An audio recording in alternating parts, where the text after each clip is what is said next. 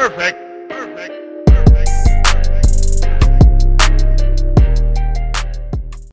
Hey guys, welcome back to my channel. Today's wig was sent to me by Trendy Tresses, so we're gonna go ahead and spice her up a little bit.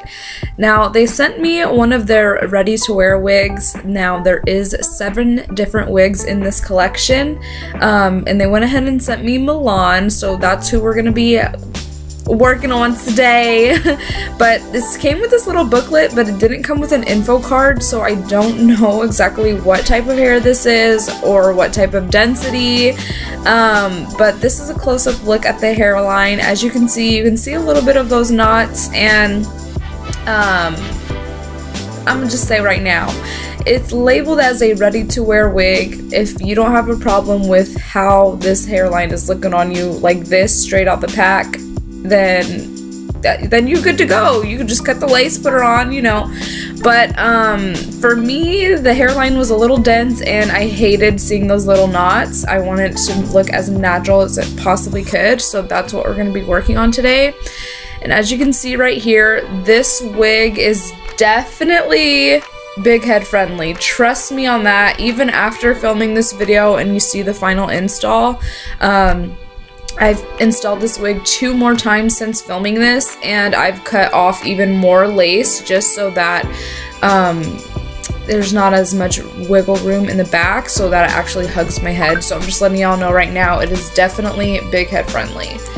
This is what the curl pattern looks like straight off the bat. I'm letting you know right now, after that first wash, the curls look so much better than what they do when they come straight out the pack.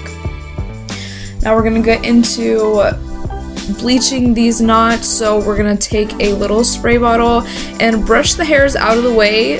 This is gonna help prevent any bleach from getting on the actual hair strands and having some blotchy hairline. So don't skip that step at all. Like you can see right here, this is what the hairline's looking like, and it's a little too square, so we're gonna go ahead and use the 30 volume developer by Ion and the BW Bleach by Clairol. And also don't forget the gloves, because honey, you don't want bleach on your skin. Now, the trick with the bleach, I'm gonna let you know right now, is you want it to be thick, okay? Thick with 2 C's, bitch. You're gonna mix it carefully. I slowly added developer because I didn't want to have it too runny and not have enough bleach. Like, you want the consistency right for this. Trust me, this is the 2nd time I've ever bleached knots, and I've already learned hella quick from the first time of accidentally getting it too runny and messing up my frontal. So just learn from my mistakes. You want it thick. Look, it's not even dropping. So make sure it's thick.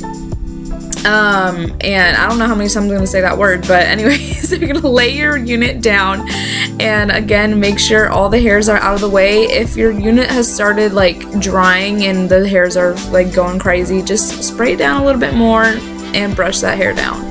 Now, one thing that will be very helpful is grabbing like a plastic knife. This will help smear the bleach onto the knots a lot easier and more evenly, instead of it being kind of inconsistent.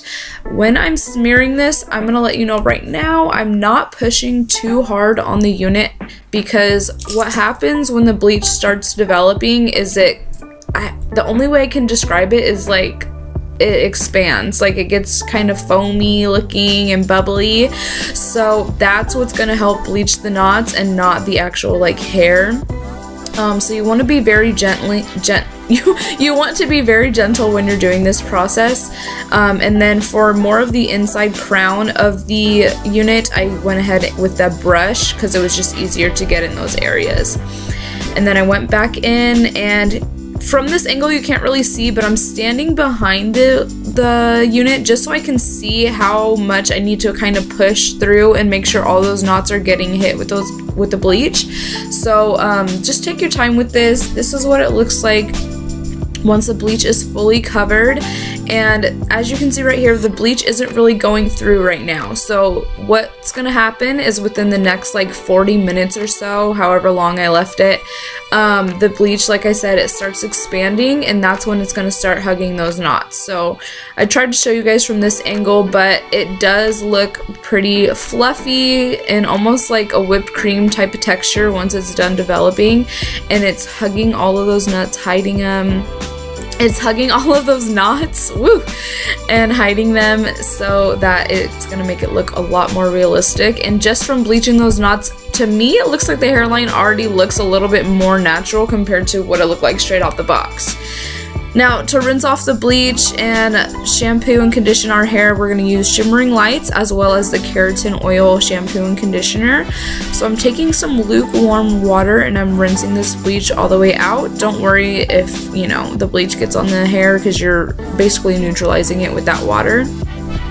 And then I'm just taking some of that Keratin Oil Shampoo and giving it a good scrub on the inside of the unit as well as the outside, definitely around the hairline.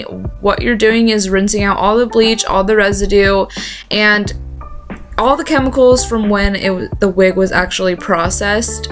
So that's what I'm doing right here. And then right now I'm just looking at what the knots look like, making sure they look really good. And here's a close-up look at what that hairline's looking like. You can see there's a little bit of orange undertone from where the bleach was. So what I'm gonna do is neutralize that and knock it down. So we're taking the Shimmering Lights. It's basically for blonde or silver hair. It's similar to a toner, but you don't have to go and get a toner. Just use this. It takes like 5 minutes to do. Shampoo it, and it will really help knock out that orange tone from the bleaching process. Now, on the directions, you can leave this on for 5 minutes and then rinse it and repeat if you need to, and that's definitely what I did. I did this process twice just because once I rinsed it the first time, there was still a little bit of orange undertones in there. So I just went ahead and applied some more of that shampoo and let it sit for another 5 minutes. And this is what the inside looks like. You definitely want to make sure you're adding it on the inside of that cap as well. Now after the 5 minutes, I went ahead and rinsed it with lukewarm water as well. And now we're just going to start the deep conditioning process. This is just going to help keep the wig nice and soft, fluffy, healthy. So what I'm doing right now is just adding some warm water to the sink and then adding the conditioner. I'm going to go ahead and apply that all over my unit. I'm not sloshing it around in the sink. I'm literally going to just drag it down the hair strands just so we can prevent tangling. But let me just tell you, the way the curls looked after that deep conditioning, I was obsessed. It looked so much better than what it came like straight out the pack. I'm just to let you know right now. And the luster on this hair, honey, it was so beautiful. Now this is what the knots are looking like after everything's been done. Definitely looks a lot better.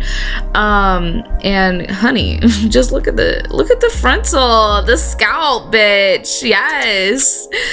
So after that process, I went ahead and plucked some of the hairline just because, like I said, it was still a little too dense for my liking even after that bleaching process. So I went ahead and did that. If you want a full video on how I pluck frontals, let me know. I'll do a whole separate video on that.